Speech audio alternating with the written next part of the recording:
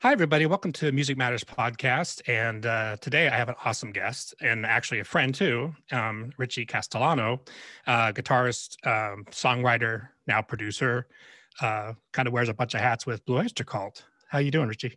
I'm doing good. Thanks for having me on your show. You're welcome. I'm excited. We first met. We were doing the Queen Symphonic Spectacular rock show. That was, I guess, now what 3 or 4 years ago. I don't know. It seems like a long time ago. That's the best way to meet somebody, I think, is when you get thrown into the fire on a gig like that. Yeah, Where it's exactly. like you shake hands and then you have to play some really challenging music together under very stressful circumstances. That's how you really see someone at their best or worst. Exactly. And that's the funny thing. Like the Queen stuff separates the men from the boys. We've all heard those tunes, but when you have to actually play them, it's like, Oh yeah, yeah. I think I met a bunch of musicians that I've become friends with from those gigs because it feels like you've been through battle together. Exactly. Yeah. Yeah, and we love Richard too. The conductor's an awesome guy. Yeah, absolutely. So you're a Brooklyn boy, right? I was born in Brooklyn. I moved over when I was very little. So Okay. I spent most of my life growing up on Staten Island. Awesome. Yeah, Mhm. Staten Island's a cool place because you're like, obviously you're in the city, but you're not right in the middle of everything. Yeah, Which is it's kind of like cool. I get to be in. I can get to Brooklyn in 10 minutes, Manhattan in about 25 minutes, but I can still have a place to park my car. It's nice. Yeah, exactly. That's the thing. Like I love New York, but I'm like thinking like, damn, trying to park and living Yeah. on a day-to-day basis, especially in the wintertime, would be pretty nuts. I can have grass and a driveway. That's the Exactly. Yeah, difference. cool. Yeah, Staten Island's nice. So obviously Blue Oyster Cult, we're gonna get there in a minute, but tell me, how did you get started? Your family were musicians, right? Yeah, I am a fifth generation musician. Awesome. Uh, and my family, my dad is a phenomenal guitar player and singer. You know the band from the 70s, the Chambers Brothers? Yeah. Mhm. He was their touring guitar player at one point. Wow. Awesome. Yeah. He was the white guy, if you had trouble I was recognizing yeah, him. exactly. Okay. But, Those Chamber Brothers. Okay. yeah, he also, is a very is like an R&B blues singer and great guitar player, great singer. And my uncle is a rock bass player. Oh, So okay. I was constantly exposed to music. But a lot of people say, "Oh, there was music around the house all the time." Like my dad didn't listen to music all the time. He played music all the time. Yeah, it was So just the whole existence, right? yeah, and they didn't mind me as long as I was quiet, just to sort of because they had like a wedding band, you know what I mean? Hmm? So I would be sitting in the corner while they were having rehearsal, and just I was watching my dad, just the way he would interact with people, because my father was the band leader, and it just taught me like, okay, here's how you treat people, you know what I mean? Right. And how he was like respectful to everybody, but he had to like there has to be someone who's going to run the rehearsals, Yeah, you got to someone get the who job done, right? right. Someone who also knows what everybody's strengths and weaknesses are and knows what to work on. So just like that was invaluable to me to just watch my father sort of just run the band. And my father had great musicians in the band. In fact, my father actually discovered Sharon Jones, Oh, wow. the singer, Right. and who is no longer with us, rest in peace. But Mhm. she was in my dad's band for decades. Wow. And Yeah, I mean, and that's the cool thing about New York too, because there's just those places like New York, Boston, the big cities like that. There's so many great players, right? Yeah, yeah, and the funny thing about New York is if you play in a wedding band, you're likely to get off the road touring musicians Right. like us, or Broadway musicians. Yeah. So you're getting like a band of killers Yep. at playing a bar mitzvah or a wedding. Exactly. And people are just completely oblivious to it. Yeah, that's like They're LA's the like, same oh, thing. Yeah. play that Black Eyed Peas song. It's like, Sure. okay, but it's like, you realize you have people who could play with Chick Corea behind you if they had to. But that's the cool thing about it. And I'm sure it's like that, in Vegas. I'm sure it's like that in LA. But it's nice to have access to that many people. And Sure. people from Brooklyn and Manhattan, like they know, okay, I gotta get on a train, I gotta do a wedding tonight, or Yeah. gotta And get that's, my I mean, car. and New York, that's a great gig, right? I mean, you can definitely make a living just doing that. I mean, that's, My dad, put a roof over our head with yeah. weddings, and That's I the thing think when my people like they'll pick on wedding musicians or that kind of thing. I'm like, no, you know what, man? It's like a great way to make a living. And really, if you're doing something you love related to music, it's a win, right? Yeah, you know what? It's like anything else. It depends on who you're playing with. Right. Because if you play with a band and everybody likes each other, you know, That makes a big difference. and you sort of like suffer through the whatever the latest pop song you have to learn is together, Yeah. and it's like a shared misery. It's fun. It's actually fun, you know. And also it's you get treated well most of the time. You get paid great, and you get to sleep in your own bed. Hey, So and free buffet food. oh yeah, you get the filet mignon sometimes, the Exactly. prime rib maybe. That's a big win. So Yeah, you I did. mean, and Oh, sorry. my dad did it. And my uncle was in his band, and I think even my grandfather played weddings too. Oh, wow. Yeah. Um, so you know, when people say, "Oh, you know, oh, he's like a wedding band musician," I wear that as a badge of honor because that's how people support their families. Yeah. That's a great thing to be. Yeah, that's the thing. I mean, like, being a professional musician is exactly that. Like, I mean, part of the deal is making a living, right? Paying your bills and Yeah, and one of the like I just did this. I did this seminar a couple years ago at Ohio State University. They Mhm. brought me in as like a guest speaker, and I taught a guitar class of all like future John Petrucci's and John Mayers, and Right. uh, and I told them, I said, if you want to work, you're gonna eventually play songs you hate. So Yeah. you better get used to it. And but then like I think when you get to the level that we're at, like with just trying to do as much stuff as possible, you don't really hate music anymore. You're just like, oh, this is something different that I have to Right. put another hat on for. It's like something like you might have hated as a kid, like, oh, I hate this band. And someone says, can you play this? And you go, yeah, I know that song. It stops. Your opinion matters less, and Right. you're challenging yourself with the ability of being able to play the song. That's more important to you. Yeah, I went to Musicians Institute back in the '80s actually, and we had Toto came in the band, the whole Oh band, wow. and people were asking questions, and one of them asked Lukather, like, "What do you think about top 40 bands?" He goes, "We're a top 40 band." And like if you're lucky enough to have a hit, I mean, you know this, if you're lucky enough to have a hit, you get to play it the next 40 years, right? So Right. that's but you're making Didn't a living. So didn't Joe Walsh say about Rocky Mountain Way? If I knew this song was going to be a hit, I would have written a different song. exactly. Yeah, I used to play with the guy that did Tequila, Danny Flores in LA. Oh yeah. And that was the thing. It's like, we do these huge fair dates and we're playing Tequila twice in the set. It's like, but hey, people love the tune. So, Yeah. so you did the wedding thing, you did the obviously top 40 stuff and I'm sure in New York and you also study production, Yeah. sound, right? And that's kind of what brought you to Blue Oyster Cult. Yeah. So when it came time to go to college, me and my father kind of butt heads a little bit because he thought that I should go in for performance, Right. Be a jazz major. Yeah, that's And tricky, right? yeah, Yeah. and I was thinking like, I know how to play guitar. I really would like to learn about other instruments and learn about Right. digital recording because at that point I had a reel-to-reel 16 track that I recorded my first album on, and I said, this is something like guitar. At that point, I started playing weddings at 16, Right. so it's like at that So point, you're like a solid player by the time you're hitting 18, 19, right?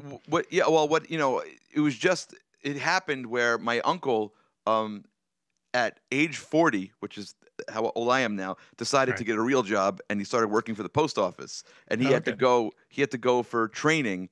He had to go cross country for training, and he was going to miss a bunch of dates, and so my uncle, who basically taught me everything I knew about bass, about recording. My uncle's a genius. The mentor, And right? when my dad went to him saying, who's gonna fill in for you? And he said, your son.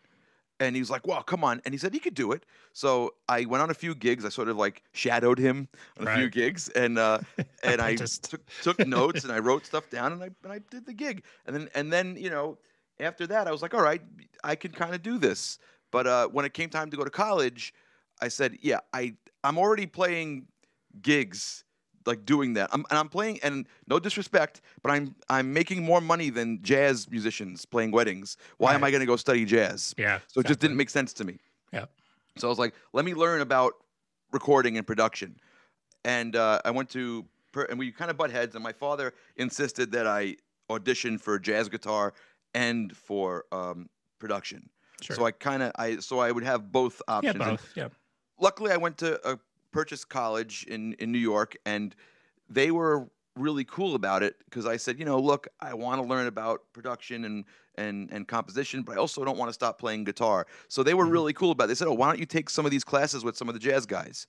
Right. So it was cool. Like, I'm not a jazz guitar player by any stretch of the imagination, but I got to play and learn about. Yeah, and you love all styles. It's great to learn, anyways, no matter what you're doing, right? So I got to learn more about music and my instrument through that. So I actually got a lot out of college, and Awesome. other than just a piece of paper. Right. Yeah, it's tricky because, the whole jazz thing. I mean, I write for Jazz in Europe magazine, and it's tough. I mean, even for major guys to make a living, and it's a little scary. And like, I think you're like me. Like, I just love music. I don't really differentiate between jazz and rock and pop and whatever. All my friends who are wonderful jazz musicians make their living playing R&B and pop. Yep. So it's like, it's the ability to do it's great. It's one of my friends once said to me, he's like, I don't want to be a jazz guitar player, but wouldn't it be great to be able to do that? Yeah, I know. I think that's it's because you have that. We all have that thing in our head, like the Smokey Jazz Club and Miles Davis and all that. It's such a romantic thing, right? Oh yeah. So you're at Purchase. You're going to school, and then you get into sound production in general. Yeah. How did the BOC connection happen for you? Well, it all depends on who you sleep with. No, I'm kidding. It's, exactly. Well, thanks for being honest, Richie. It's anyway. I was studying sound and production, and I was doing sound for my dad's wedding band on weekends. So I got demoted from the bass player to the sound guy. That's not a demotion. Yeah. And we had a family friend who knew, who was sort of encouraging me to do this, who was also in the production field and knew I was studying it and knew I was able to mix live sound, because mixing live sound and doing studio work are actually different. Different animal. Yeah. Live sound's like combat mixing. Exactly. So he wrote for a bunch of audio publications at the time, and he had to cover. He was Blue Oyster Cult's front of house sound engineer, right? Right, which is at that point a big deal, right? Yeah, and he had to cover the AES convention, right? And there was some sort of lapse in communication where he told them, "I'm not going to be available on these 2 dates," and they said, "Yeah," and never got a sub. Oh, and their normal sub, who I believe was the guy who mixed Foghat. Oh, okay. He so I should say names here. The guy who I was subbing for is my good friend Steve Lacera, who is now the band's tour manager and sound engineer. Right? Oh, great. Okay. He's a wonderful person, great engineer, and a family friend, and he kind of took me under his wing. And so when the band couldn't find a sub for him, he goes, "I know someone who'll do it, but don't be nervous. But it's a kid." Yeah. You know what I mean? And I was 20 at the time. So to them, that's a kid. That's a child. Sure. So they were like, all right, whatever. So I show up to the gig. And I was going to say, like, a lot of people get gigs that way, right? It's the last minute thing. The last minute phone call that you get sometimes is your best gig ever. all the best opportunities I find are the ones where you just get thrown into it, because the thing is with this industry, it's all about recommendation and names. Yep. So it's like, oh, we have a vacancy in this slot. Let's get a name guy, right? Right. But when people have time to mull over, openings, they go, oh, let's try to get this name guy or this name guy, this guy with a certain. Or let's hold an audition or whatever. Right. Too, right. Yeah. But when it's uh-oh, you know what I mean? Like, we have a gig tomorrow and our name guy just dropped out. Right. That's when you can say, who do we know who can do this right now? And if you're, and I feel like everybody will eventually get an opportunity like that, and it's your job to be prepared for that opportunity. Exactly. Yeah. You prepare your whole life for that phone call, right? Right. So, here I am with looking at the biggest console I've ever mixed on live. My dad had, a 24 channel. This is, I think it was like 32 or 48 or something. Right. And I'm just going, oh, wow. And this is a world famous band that's at that time is just smoking hot, like hits. And I'm looking at the most gigantic PA stacks I've ever mixed on. Yeah. I'm going, oh wow, okay. And on the way to the gig, I was talking to the tour manager, and I said, "Hey, I studied the band's records, you know." And he goes, "Great. Do me a favor. Forget everything you just heard." I said, "What do you mean?" He goes, "The band's records, especially the early ones, have kind of like a lo-fi sound." He goes, "We want big rock show. Make it big and mean sounding." That's awesome. I was like, okay. Yeah, as a 20-year-old sound guy, you're like, yes. Yeah, because I was repressed by all the people's uncles and grandmas at weddings saying, "Could you lower it, please?" Hey, kid, can you turn it down? Yeah. I was like, all right, big rock show. I think I made it painfully loud. I think it was uncomfortable to listen to. But awesome. I was having a good time, and I just turned around to look at the tour manager, and he was like, "Yeah, good." I'm like, all right. It was as loud as I can make it without anything feeding back, and it felt like an assault. Yeah. And then after the gig, I went. The drummer came up to me, and he said, "Are you the sound guy?" I said, "Yeah." And the drummer at the time was Bobby Rondinelli. And he said, "I heard my drums bouncing off buildings in the distance." Yes. I said, "Is that good?" He goes, "Yes, that's good." That's a win. That's a big win for the drummer. So yeah, what an awesome opportunity at 20 years old. I mean, that's crazy, right? Yeah. And what happened is they from then on, I became the sub. Awesome. So anytime Steve Lacera had to do something for his other job, for his writing gig, I would fill in for him. And for me, it was the greatest because it was like a little rock and roll vacation. I was young. I wasn't well-traveled. So I got to see all these new places and kind of go where they roll out the red carpet for you. Because as you know, treated like rock star royalty. Yeah, it's different traveling for a gig than going on vacation. Yeah. Like have you ever had this experience? Like you go somewhere on a gig, right? And you go, "Oh my God, this place is so nice. I'm going to come back here," right? And then you go back there and you're like a schlub. Yeah. Like, why is it different? It's like, oh, because I don't have someone picking me up from the airport. Right. I have someone, doing this, paying for this. Yeah. It's like, oh, no, I do everything myself. I'm just like a punter now. Yeah, where's my road manager? Yeah, exactly. It's a very different experience traveling on your own than with a band. So, and also the guys in the band, especially Bobby Rondinelli, Danny Miranda, and Buck Dharma, they immediately took a liking to me and kind of took me under their wing and hazed me a little bit. It was great. All great players, yeah. I just loved it, and Bobby especially had just such a fantastic sense of humor. He's one of the most fun people to be around. What year was this? Or this was 2000 that I started doing this. Yeah, that's funny, man. 20 years ago, right? That's crazy. Yeah, 20 years ago. And there was one opportunity that came up where there was a tour of Germany, a 13-city tour, 18 days. I've never left the country in my life. But as soon as I started working for the band, like when I was 20, I got my passport. I said, smart. I said, I might need this. So I just got it. I had no plans on leaving the country. I just got it to have it. And that's something I tell musicians. I'm like, if you don't have a passport, get one because your best opportunity is going to involve a passport. Right. So I said, I think I'm probably going to need this thing. And, I got the call again saying, "Hey, next month, can you go to Germany?" Wow. And I said, "Yeah, I can go to Germany." I think my dad was nervous about it. He was like, "It's not a good time to leave the country." I was like, it's like I'm going. I'm going. Exactly. Yeah. So, and it was on that tour that the lead singer Eric Bloom, he because of my temporary status with the band as a sub, he never really bothered to become familiar with me because I was going to be gone the next week. Yeah, and he's seen a million musicians. And right. It's like he's like, "You're just another sub crew guy," and that's that. And I don't blame him. Right. Whereas the other guys in the band were just like to play around with me a little more, right? Mm-hmm. But now here I am on a 3-week tour. It's not just like, oh, I'm doing 2 dates over a weekend and then I disappear. And you're on the bus together in the tour. And it's my first time ever on a sleeper tour bus. And we get on the tour bus, and Eric and I we're all looking at it, looking around, claiming our bunks, And everybody tells me, "Don't get a bunk near the bathroom." I said, "Okay." So, wise words. Yeah.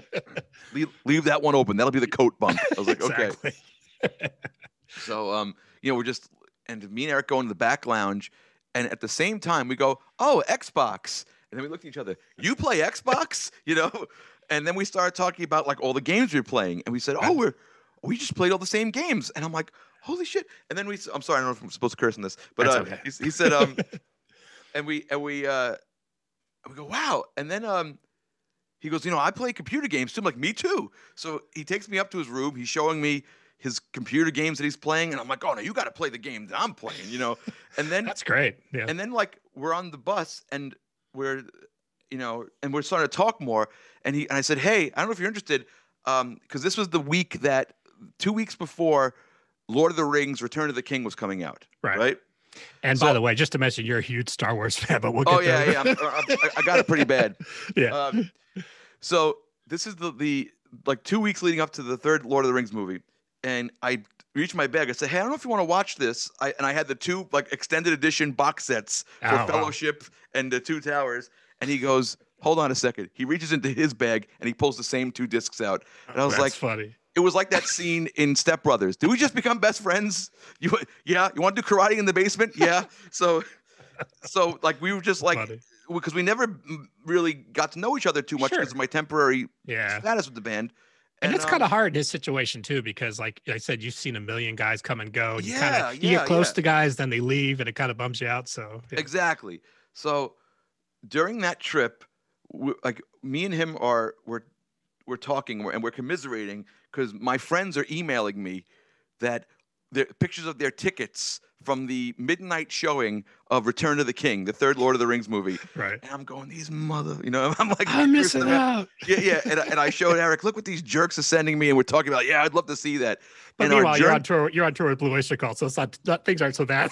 Yeah, but it's like nerd first. Right. Oh yeah, sure. The bus driver, the German bus driver, overhears us talking about the movie. And then the next day, we get into, I can't remember where we were, maybe Nuremberg or something. The next day, he goes, I have secured you 2 tickets to see Return of the King in an English-speaking theater. And he hands us 2 tickets. Cool.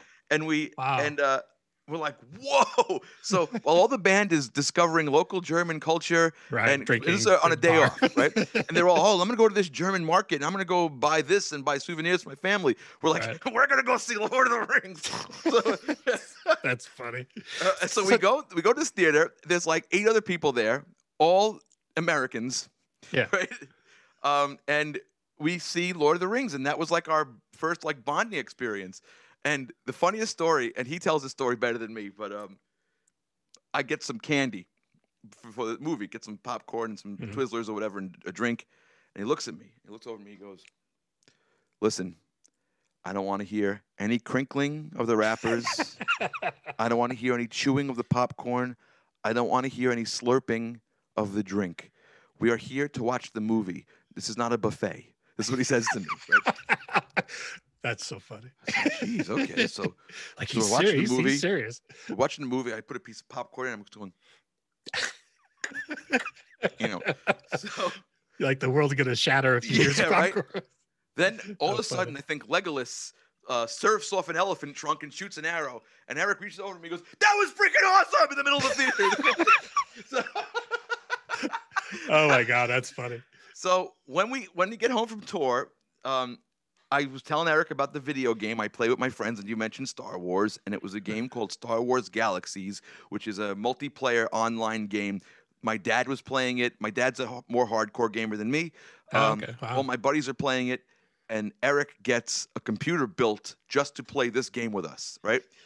And we're like all Star Wars people in a hunting party, and I'm a lizard guy, and Eric's a Wookiee. And my friend's a bounty hunter, and it's like all my other guys an Ewok, and we're having a hunting party, and we're all around the campfire, and my dad's there too, and this is inside a game. We're talking through chat bubbles, right? Yeah. This is before the TeamSpeak voice stuff, so we're talking through like comic book chat bubbles, and in the game, if I remember this correctly, I might be fudging this a little bit or making it better than it actually was. But the way I remember it is, in the game, my lizard man said, "Hey, Eric, you want to come see my band this week? We're doing all of the Beatles' Rubber Soul." Mm-hmm. And he goes, "Sure.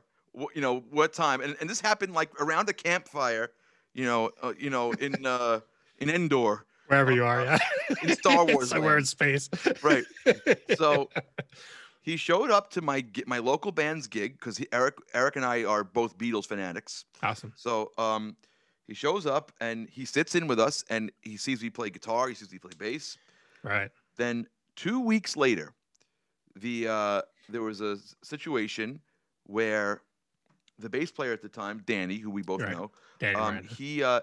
he got the call to go play with Queen, which that's a really good gig. That's not really a gig you turn down. Yeah, you take that gig. Yeah. So then here's BOC without a bass player. Right. And again, the situation where, we can't get a name guy. You know what I mean? Right. So who's the last person I saw play? And Eric said, wait a minute, I just saw Richie. And then Steve Lacera, the sound engineer, said, yes, you should get Richie. He can totally do it. Wow, so, awesome. Eric calls me up. I'm at home. I'm sleeping. I'm living in my parents' house. And asks me if I can do the gigs on the weekend. And he gives me a list of like 22 songs. And, lots of classic songs. Yeah, and I shed my butt off like we do when we get situations like opportunities like this. Sure. And my first gig was at it was in Las Vegas at the Boulder Station. Oh, okay. Is that still open, the Boulder Station? Yeah. Okay. Mm-hmm. And it was where the hardcore fans of the band had their like unofficial meetup. Yeah, and that's a great venue because it's big enough, but it's also intimate. Yeah, it's great. Yeah, so all the like hardest of the hardcore fans bought plane tickets to come have like a little and they're all sitting there staring at you, right? At my first gig. But no pressure. One of the coolest stories about that was actually the day before, because we had a gig that was canceled due to a storm. So we're just sitting in the hotel rooms. We haven't rehearsed.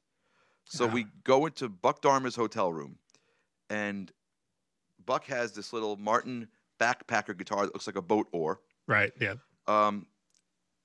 Bobby Rondinelli had his sticks playing on an office chair. Eric and Alan were, air guitaring and air keyboarding their parts and singing them. And I'm like, I'm the adapter king. I don't know what your travel bag is like. This could be an episode on its own. Like, what's in your gig bag? I'm the same way. Yeah, I'm the same way. You're like, I have an obscene amount of adapters that I always carry. As we learn, you never know what you're going to need when you're on the road. Right. So I've just always been this way. So I plugged my bass into the television, which I broke. I'm pretty sure I blew that television up. But so we played all 22 songs. Like that, and rehearsed it, and I got through the whole set, and I didn't make any mistakes. And then the next night, I played the first gig. It was great, but then there was like this period where weeks and weeks would go by, and they were talking about getting the name guy. Right. So like, we got to get Cassim Sultan in the band. You know what I mean? Yeah. We got to get Cassim Sultan. Reach out to Cassim Sultan, and I'm like, hey. Yeah, wait a minute. Hey, what about me? But but they made it clear to me that I was their temporary replacement. So after every weekend's worth of gigs, they'd be like, "Hey, can you do next weekend?" Okay. Yeah. Hey, can you do next weekend? Hey, and that's an interesting thing because like that's happened to me a bunch of times. That's happened to a lot of guys. That's how I got into Cirque du Soleil. I came in originally just came in to do a week. The bass player who was the conductor at Mystere here in Vegas was going to train another assistant conductor, and I'm like, and I was with Gary Puckett at the time, and I'm like, yeah, I mean, Cirque du Soleil was not on my radar at all, not even close. Right. But I just same thing. Like I just worked my ass off and like learned the tunes and then I ended up coming back like 2 months later. But that's some of the best gigs. That's exactly how that happens, right? Right. But after like weeks and weeks of, hey, can you do next weekend? Can you do next weekend? I kind of like cornered the principal members of the band. I said, would you like me to join this band? And I remember this vividly because it was like outside of a rehearsal studio in Manhattan. And Buck said, would you like to join the band? I said, yes, I would very much like to join the band.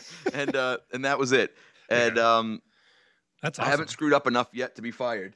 So you started on bass and then you ended up switching to guitar, right? Yeah. Well, guitar, keys, vocals, the whole thing, yeah. And I love playing bass. I mean, my uncle's a bass player. My grandfather was a bass player. In fact, I have his upright bass upstairs that he used to do wedding gigs on. I have it. Oh, awesome. That's awesome. So I love playing bass, but guitar is my primary instrument. Right. So and keyboard is not my primary instrument at all. Yeah. But what happened But is, it's nice. That's a great double, though, right? To have the cover parts and What happened is the founding member Alan Lanier, who was the band's keyboard player and guitar player, he retired. Okay. And the band had a dilemma now, because now it's not just that you replace, like I replaced Danny, who was like the third or fourth bass player to be in the band. Yeah, and I actually would encourage people to check out Danny Miranda, because Danny's a great player. He's played with a lot of awesome people. Just to mention phenomenal bass player, phenomenal. Yeah. But so now I'm in the position. I wasn't like Danny was the third or fourth bass player, I think, to be in Blue Oyster Cult. This is me replacing a founding member. This is a tough sell. Yeah, it's a different. And all hardcore fans. They were going to get a new guy to replace the founding member, which was a tough sell. So they knew that I played other instruments, and they said, "Hey, instead of trying to find a guy who can double piano and guitar, why don't you do that? And we'll just it'll be easier to get a new bass player." Right. Yeah. So they said, "You play keyboard, right?" I said, "Yeah, sure." I mean, I really didn't, but it's like. But you make it work, right? Yeah. My uncle told me. My uncle, aside from being a musician, was also an actor who has been in a few movies. Like he was in Goodfellas and stuff like that. Yep. Cool. Yeah. And what's his name? Phil Castellano. Oh, okay. Cool. And he told me that when you and all the extras are lined up in the room, and the assistant director or assistant producer comes in and says, "Which one of you knows how to ski?" He said, ride "You a raise horse." your hand, even if you've never skied before in your life." Yep, exactly. Because you get there, you figure it out. Yep, that's it. He said, "You always say yes, I can." That's it. Just like the book. Yeah, but, get the gig and then figure it out. Then sweat. So I said, "Oh yeah, exactly. Of course." And then the next 2 weeks I spent with a metronome and a keyboard. Yeah, just learning the stuff. But this was a different situation, because now that I was in the band for a couple of years, I was able to tell them, "Okay, I'm fine. Let's not do this song and this song for a couple of weeks." You know what I mean? Like, I'll get it, but because the thing is with those guys with Blue Oyster Cult, I mean, obviously there's a lot of classic tunes, and there's stuff that's not easy to play, right? Even bass, guitar, no matter what. Yeah. It's deceptively hard because it sounds simple. And we've all heard those songs so many times, like, "Oh, I know that song," until you actually have to play it, right? I've seen a lot of people just kamikaze Blue Oyster Cult covers. It's tough. Yeah. So I moved over to that, and then we had like a sort of a revolving door of bass players for a while. But I got to the first bass player we got. Danny came back for a little bit to fill in between Queen and Meatloaf. Right. So he helped us out. But then we got Rudy Sarzo. Yeah, Rudy, who, by the way, well, I can't announce it, but okay, he's going to be making an appearance. Anyways, go ahead. Rudy, meeting Rudy changed the trajectory of my life, because Rudy was, I was only in the band with Rudy for a short period, but he was very kind to me and a mentor in a lot of ways. Right. Basically. Yeah, he's a legend. I mean. Yeah, but I'm not even talking about the bass stuff. Obviously, he's a killer musician. You know what I mean? But yeah, as a person, sure. As a person, like when everybody else is playing video games or just messing around their phones, Rudy would be watching tutorials, teaching himself new skills. Interesting. Like I never met like a hyper motivated person like that. Right. They exist. Like when you talk about all these billionaires that wake up at 4 a.m. and work out and then do this and do that, like very disciplined people. Like Rudy is one of those super disciplined, hyper motivated people, and I took an interest in what he was doing, and he saw that I was interested, and he was learning 3D animation, and he was learning video editing, and he was doing all this stuff as just a hobby. Right. Just to learn he likes to learn. Yeah. It's interesting. Yeah. And like, for example, he was also with Dio at the time. He was splitting his time between Dio and us. And Dio had on the Jumbotron had all these like animations of dragons and stuff. And Rudy made all of them. Oh, that's So interesting. that was really cool. Ah, And Rudy said to me the sentence that changed my life. He said, "What's on your YouTube channel?" I said, you're "I have a like, couple of gigs from my old cover band." He said, "You're making a big mistake." He said, "If you don't have a YouTube channel, you don't exist." yeah. He says, "A guy like me, I don't need a YouTube channel." He goes, "A guy your age, you need a YouTube channel." And he goes, "And you need to treat it seriously." It's, That's what he said to me. that's so interesting. Yeah, at that point in his career too, to give you that advice, which is actually completely true, right? He's like Yoda. Yeah. He's like a tall, really handsome Yoda. Damn, you so damn look good looking, that guy. Yeah, yeah. It's it's, I it, know. It's funny. it's. I'll tell you, Rudy. I'll tell you a quick Rudy Sarzo story. We had a gig where the flight was horribly delayed. None of our gear made the connection, and we had to get escorted by the local police from the. It was in Elmira, New York. They had to drive us. They drove like 110 miles an hour down the road, right, Right. to get us to the gig on time, right. It was the day, like all of us are wearing like jeans and t-shirts, but Rudy decided to wear cargo shorts and a t-shirt, right? So Rudy was not stage ready, you Yeah. know? And so Rudy is flipping out. He's going like, "I can't believe I look like this and I have to go play a show." He goes, "This is the last time I ever wear shorts on a plane. I thought I was going to be comfortable, but I look like a bum, and I'm going to have to play a show like this." So like, we're just so used to Rudy looking better than all of us that it was Right. funny because Rudy's like, his hair is messed up. He's like, he's not. We didn't have time to go to the hotel, take showers. Yeah, you just got to make it We work. look like crap, right? But Rudy's wearing cargo shorts. He looks like he's shopping at Walmart, right? So I'm looking over at Rudy, like, "Oh, look at Rudy. For once he's down to our level, right?" And then Rudy looks at all of us. He takes his shirt off. He looks like a Greek god. You know what I mean? Yeah. And then we immediately go back to schlub level compared to him again.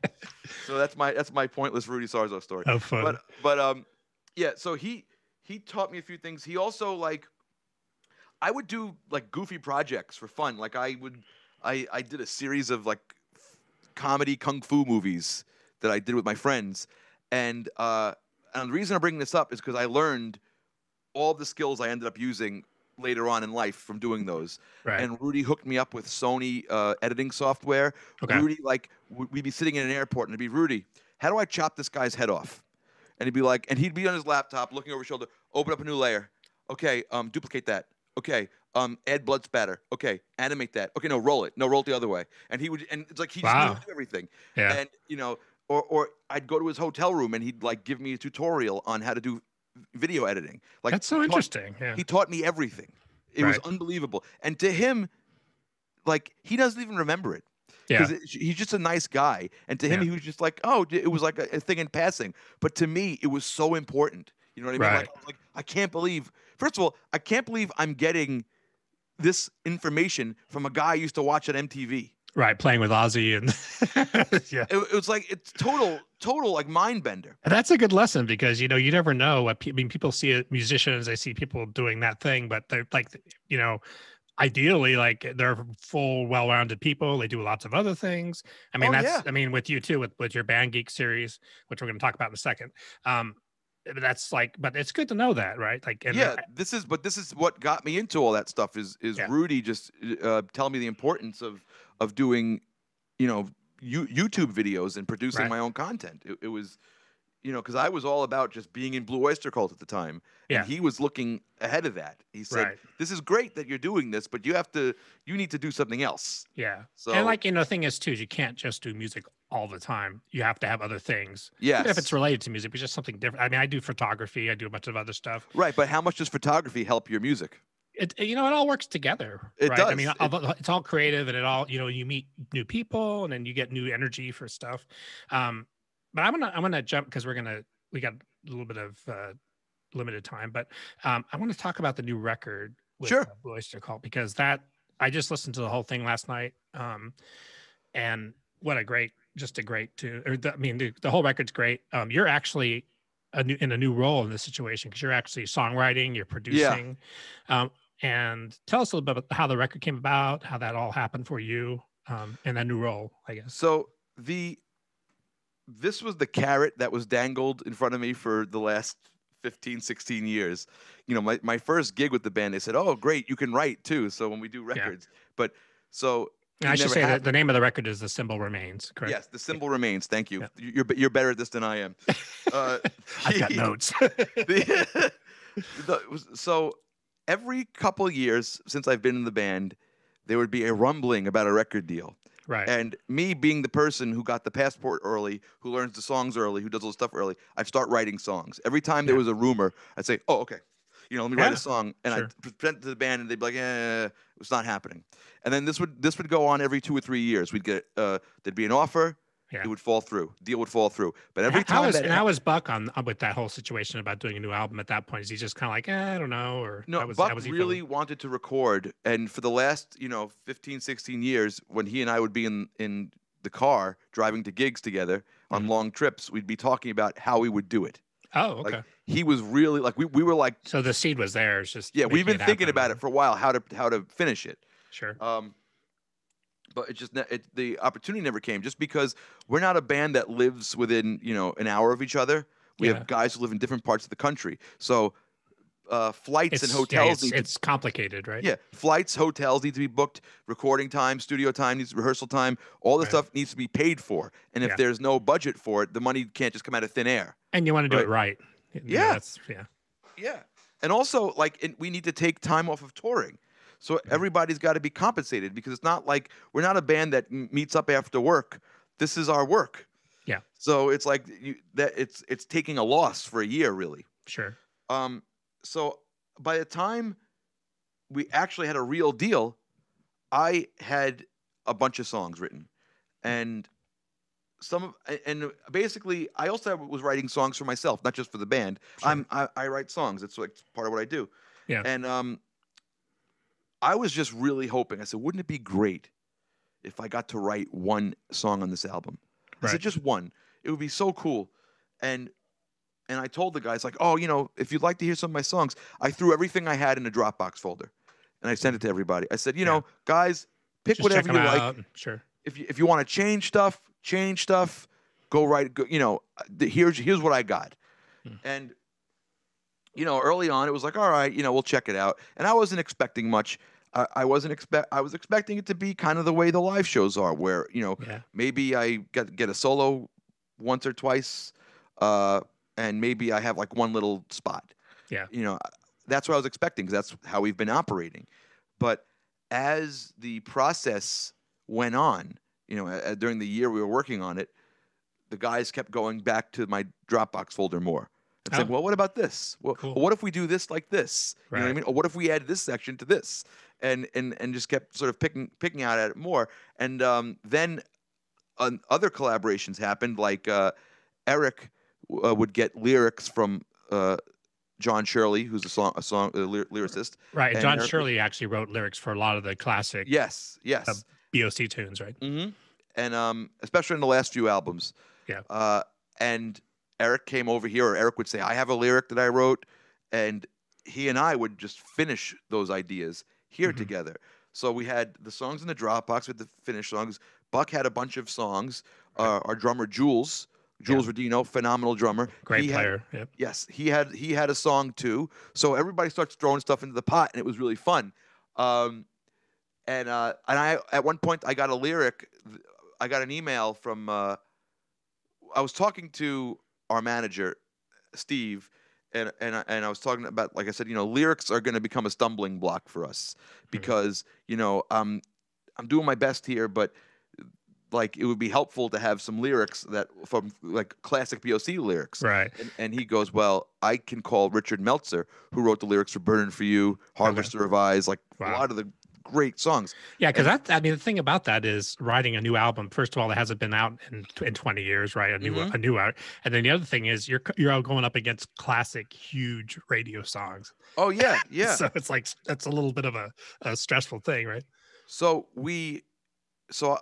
Richard sent our manager a few lyrics, and I asked, is anybody want this one? And Buck was working on a different song, and Eric wasn't interested in it, so I just sort of took it, and I wrote a song around it called "The Return of Saint Cecilia," and that ended up on the record. And it was one of those things, like I wrote it for Eric to sing. You know, I said, oh, Eric should sing this song. It's gonna be cool. Yeah. And then, you know this, when you write and record music, you kind of fall in love with the demo a lot of the times. Yep. So on the demo, I'm singing all these songs. So, you know, they would hear me sing it, and then Eric would just be like, "Nah, you sing this." Yeah. You know what I mean? And I'm like, "Me? Like, I wasn't expecting to sing anything." Wow, you're a great singer. I appreciate that. Yeah. But like, you know, the two principal members of the band are the Sure. singers. Yeah. So I wasn't expecting it. And then, you know, Eric started writing a song called "Tainted Blood," and we finished it here. We finished it together, and Eric was going to sing it, and Eric said, "Okay." You know, and then while we were apart, we would make like notes on the demo, and he'd say, "Oh, change this chord here, shorten this section. This is too dramatic. You know, change this and make a new demo of it." So I'd make demos, and on all the demos, I'd be singing it. Sure. And then the guys would be like, "Why don't you just sing this too?" Yeah. You know, and oh, it was, awesome. yeah. And then there were songs like there was a song I wrote called "The Machine." That's a song that I actually wrote. It was just a song I wrote, and the plan was that Buck was going to sing it, you know, because Buck really liked the song. He said, "Oh, that's got to be on the album," and but you know, just again, it worked out. You know what, you do it. That's funny. But then how awesome is that? But those two guys who are legends, that have been around forever, like that, they are willing to hand that off to you. They were very encouraging to me, and I'm honored to do it. I was shocked, to be honest, because I was singing all these things, like trying to. Like keep in you're mind, focused. Okay. You're focused on the song, right? Yeah, like I'm not going to sing this. That's okay. Let's just get this done. Yeah. You know. But then there were other. There was the opposite. Like there were a couple songs I wrote. Like one was called "Edge of the World," and this was something that I wanted Eric to sing. And Eric's like, "I don't know if I could sing this song." I said, "You can totally sing this song." Yeah. You know what I mean? And he ended up crushing it. You know what I mean? He's got a great voice. Yeah, but he was just like the thing is like what ended up being helpful in the vocal tracking sessions was when he was just like not able to kind of get into it. I was like, you know, that just from playing the whole band's catalog, I was like, you know, the kind of voice you did on this song? Yeah. I was like, try that on this, you know? And he'd be like, oh, all right.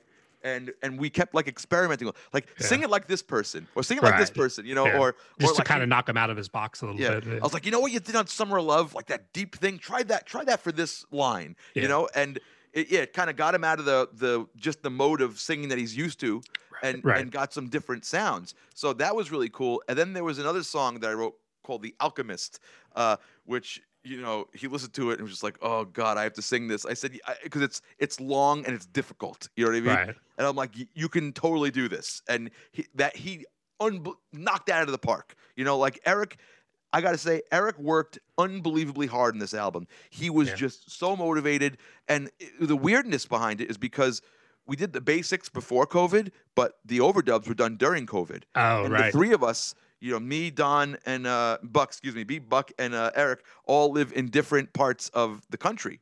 Sure. So we recorded the album the same way you and I are speaking right now. Yeah, yeah. I mean, that's sort of the modern way to do it, right? Yeah. Yeah. And you know, every day Eric would call me, like he was hyper focused on this. Every day, like, all right, 3 o'clock. You know what's really cool about that too, and I can tell that with Buck also, is that those guys still enjoy what they do.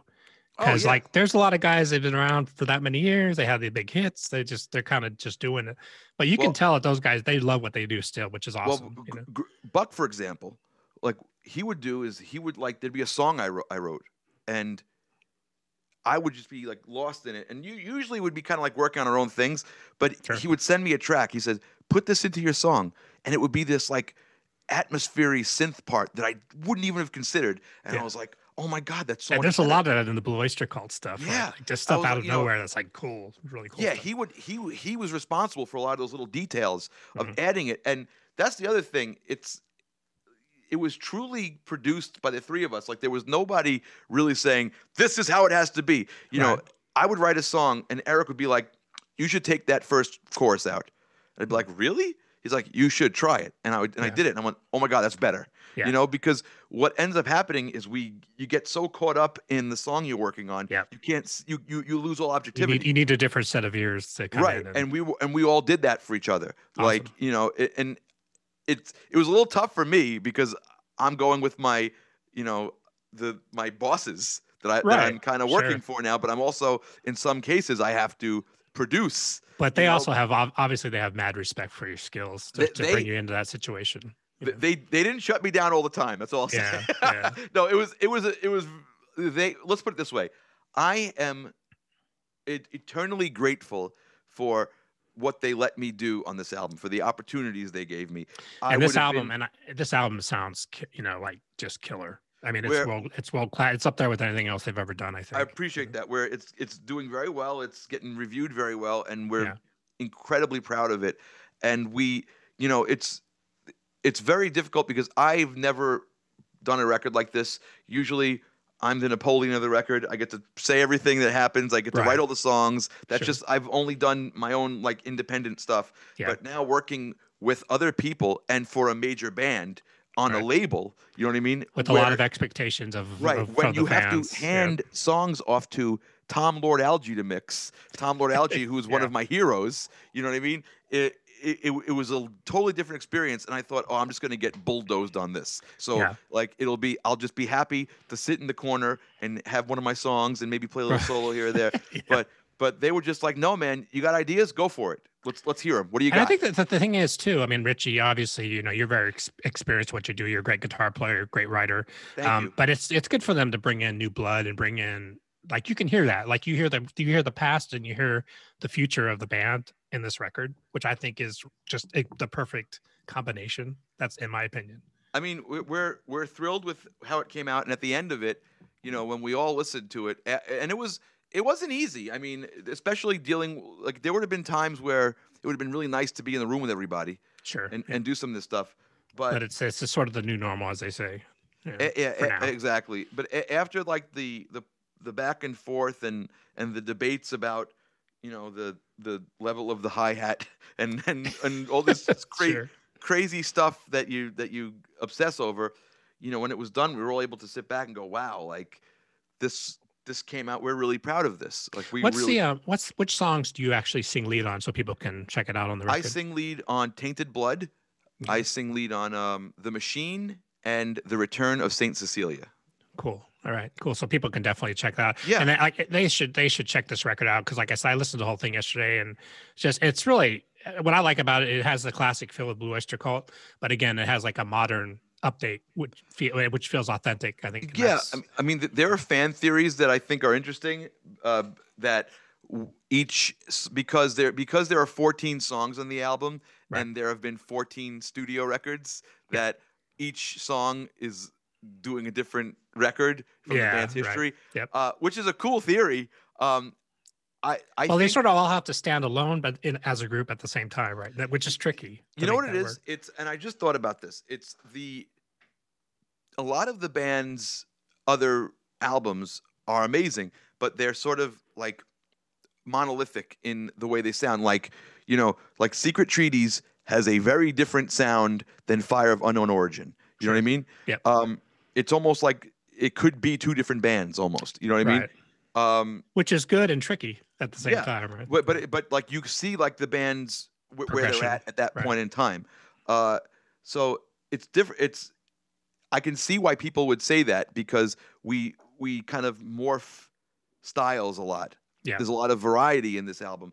But I think the reason that happened is because the way my experience with the band is, I've never really I experience the band as whatever the set list is. You know what I mean? Like I'm concerned with the songs I have to play.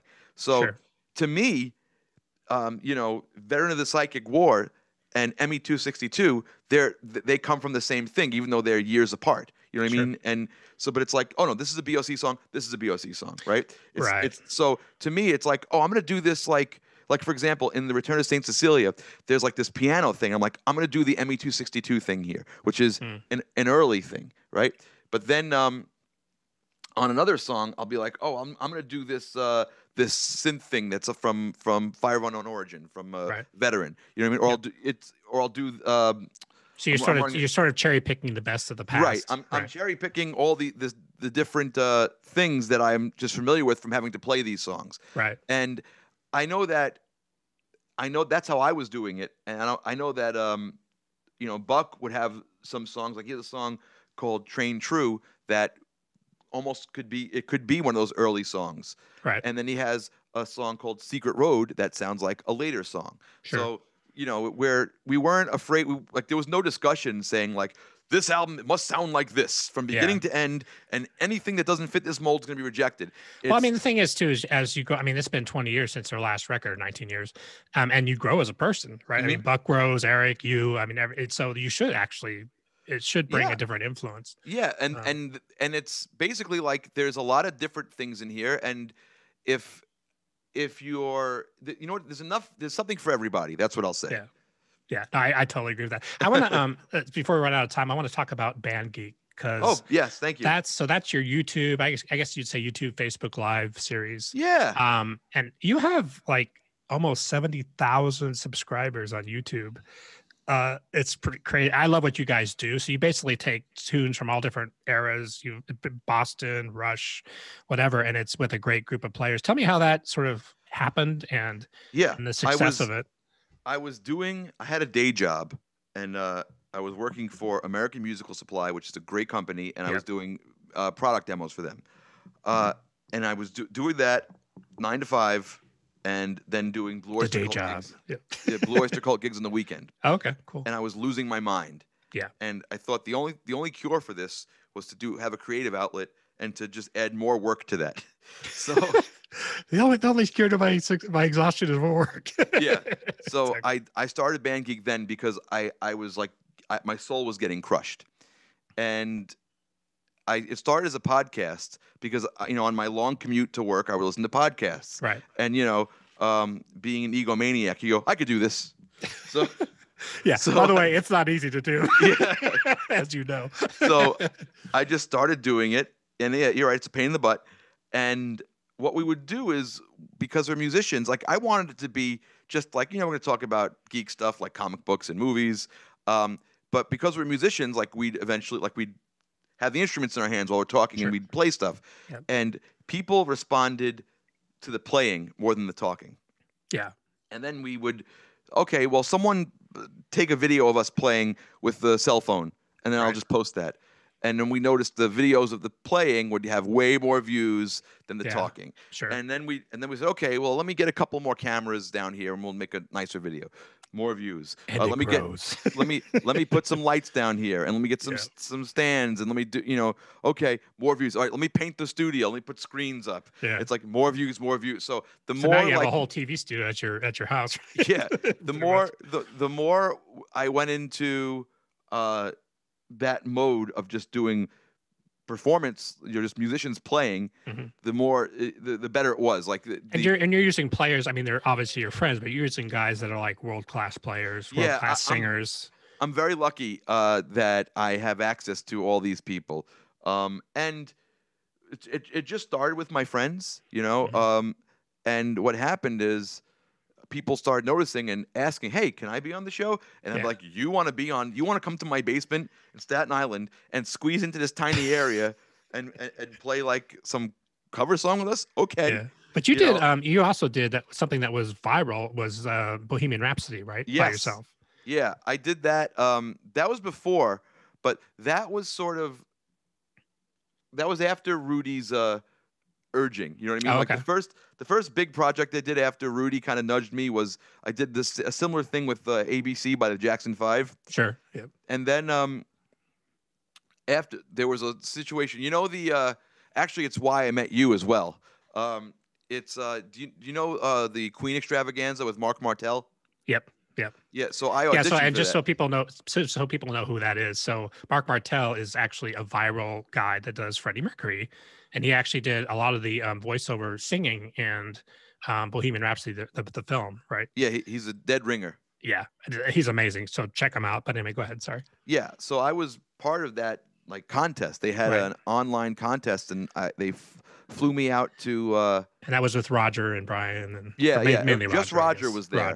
But they flew us out to the Foo Fighters studio in L.A. and we got to audition, and it was amazing. I got to meet Roger Taylor, which was so cool, and I thought the audition went well, but apparently I didn't go that well because I didn't get the gig, and to commemorate that experience, I went home and I recorded Bohemian Rhapsody. Right. You know, because I wanted to commemorate it. Yeah. And you did all the parts by yourself, which is no easy feat. Right. It's my favorite song, and I sort of have been learning it since I'm 12, since Wayne's World came out. Exactly. You know, and I've been obsessed with that song since the first time I heard it in the movie theater with my dad, and I remember just hearing that song and looking over at my dad, and I said, "What the hell is this?" And that's a freaking hard song to play live. Yeah, because they never actually did it right. They never did the full song live. No, they came in on the rock section. Right. Yeah. So, you know, I'd been learning it, and it took me about a week, and I had the motivation from the whole Queen Extravaganza experience fueling me, and I basically locked myself in the basement, and over the course of a week and recorded this whole thing. I basically recorded until I made myself physically ill. That's how I did it. I remember at the end of it, I was laying a little obsessive. I was sick in bed editing it on a laptop. Wow. Like this. Yeah. And then I remember I posted, I think the day after Christmas, and I was sick during it. And and it was the first time I ever had a viral video. And I remember because the YouTube counter got stuck at 300. And I said, this can't be that I only have 300. It's at 300 plus. Back in the day, they would do that because they would think you were a bot spamming. Interesting. And they had to verify all the views. Right. And then it quickly went up there. It was like in the hundreds of thousands soon. And then over a course of time, it got to 1 million. Wow. And now it's a little easier to get to 1 million. But I knew that, okay, I have this thing. I have to immediately put out something else after this. Right. You want to capitalize. Because like I've been given a gift. You know what I mean? And you can squander the gift. But I said, I'm going to just immediately try to do that. So I did other videos like that. And then the Band Geek thing was great because that gave me an excuse to keep doing stuff. So what's the future for Band Geek? Are you guys how do you actually do you plan tunes that you want to do? Is it like a group idea, or how's that work? What we usually do is we'll have like sometimes we'll like have like a text thread and we'll have like 20 songs we want to do, you know, and we'll say that. But most of the time it's if we have a musician come over, because we have like rotating musicians. Yeah. So you sort of have a core group and then you rotate. Right. So if someone comes in and you have, I was just say Anne Marie, right? Yeah.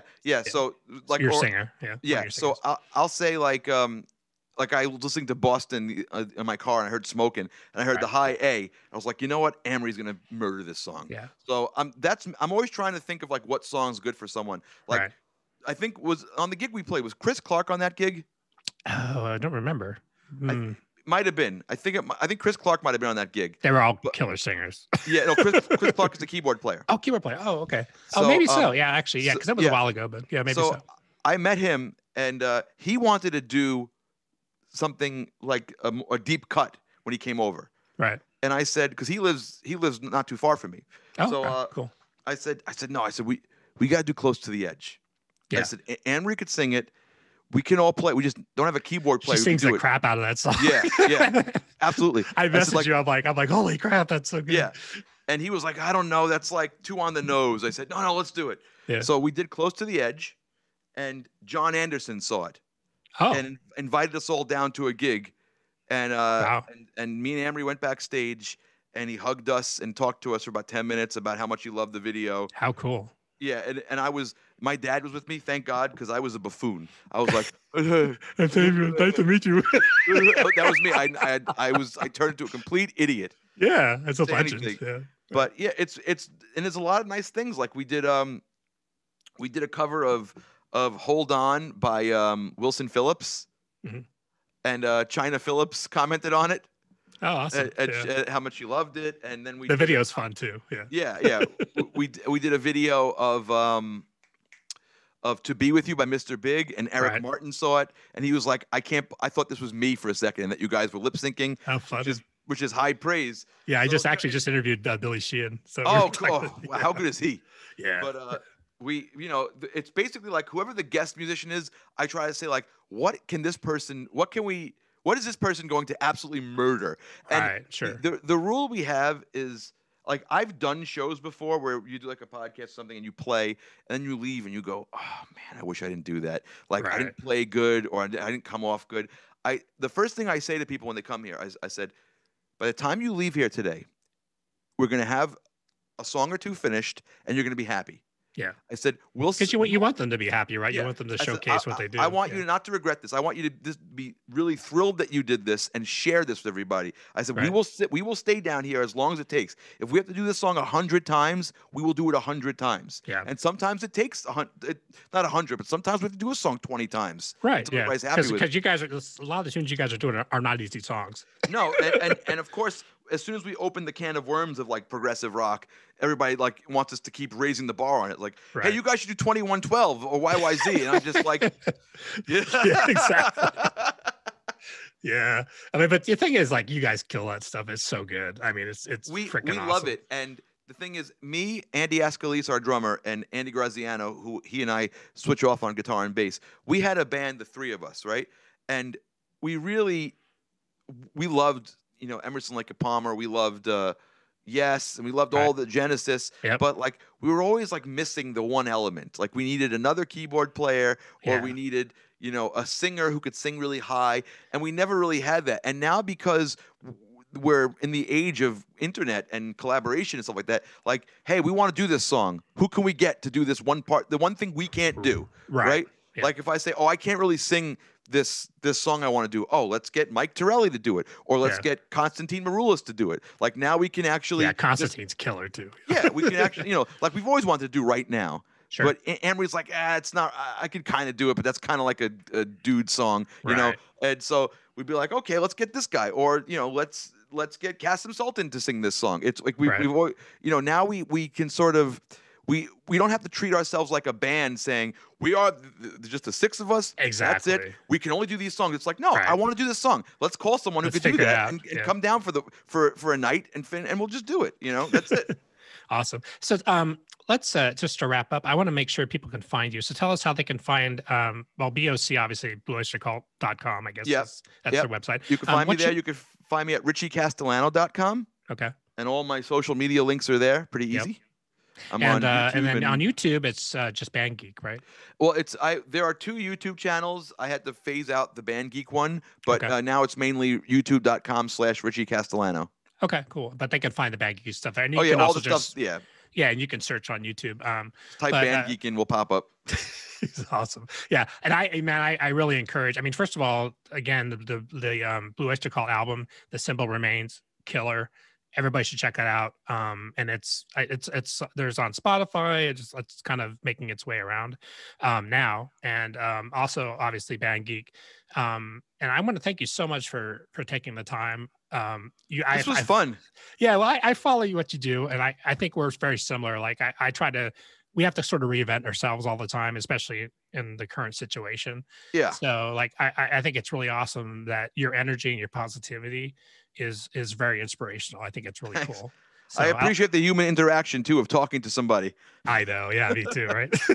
So thank you so much, Richie. And for everybody, for Music Matters, we will post all Richie's links on the podcast episode. You can find us on Spotify, Podbean, soon on iTunes, and catch up with Richie, say hi, follow what he does, because it's pretty awesome stuff. Thank you so much, Richie. Thank you. Ciao. Bye.